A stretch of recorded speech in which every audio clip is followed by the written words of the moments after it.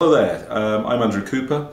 I'm a Green Party councillor in Kirklees in England. I'm one of 130 councillors in the UK. And greetings to the Solomon Islands.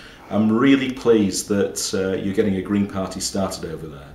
It's really important to get Green Parties going so we can actually do local action which helps the world globally. We're very keen on thinking globally and acting locally.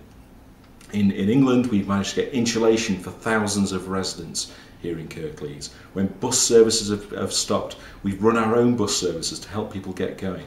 So there's a lot of things you can do, a lot of action that the Green Party can take, which will really make a difference to people's lives. I'm sure that's what you're going to do in the Solomon Islands, and I wish you all the best and good